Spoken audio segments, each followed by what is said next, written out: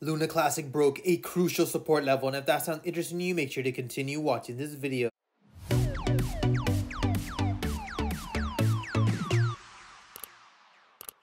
We have been absolutely killing it in Telegram, guys. We made an insane 90% this week. So if you guys still haven't joined, make sure to do so. There is a ton of insight with market conditions as well as my trades in Telegram. Link is in the Hey guys, Pingu Charts here. Welcome back to another Luna Classic analysis video. As always, if you do enjoy my content, make sure to hit that like and subscribe button. If you guys are interested in free $600 Bitcoin, make sure to check out the link in the bio. Now, as you guys can see on Luna Classic, we were holding a very crucial support level. We saw a very nice breakout opportunity, grabbing that liquidity here at the 17 resistance. Once again, we rejected that level, and as of right now, we have a very strong break formation towards the downside. You guys already know in Telegram, we made an insane profit day with 29% gain. So congratulations that actually took this opportunity to enter those shorting positions.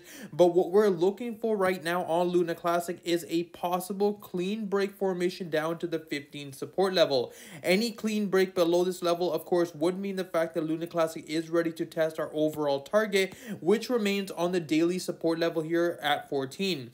Now, speaking about the daily formation, you guys already know we have tested this level twice. This would become the third test opportunity, and usually on the third test, we tend to see a massive breakdown formation. If you guys are paying attention, though, you'll see the fact that the exponential moving averages, which are now starting to push lower and lower, and usually when that happens while we retest a major support, we tend to see a massive breakdown formation. This is something that you guys have to keep in mind. Of course, the fact that we broke below this consolidation zone, this was the last opportunity from the bullish case scenario that we really had, because overall, zooming out of the chart here, you can see, of course, the fact that Luna Classic has not been able to break above this 18 resistance level and use it as support. Every time we broke out from that level, we immediately rejected, and I told you guys this many times that the previous price analysis, the reason why it was different was because we were holding a very crucial daily support. We didn't end up breaking that level. We only saw one wick opportunity, and immediately after, buyers were waiting, and of course then we were using the exponential moving averages as support while having an insane rally overall. As of right now, though, you can see, of course, that Luna Classic has been in a massive free fall opportunity from this way all the way up from 50. And as of right now, we are seeing a stronger continuation to the downside and starting to create new lower lows.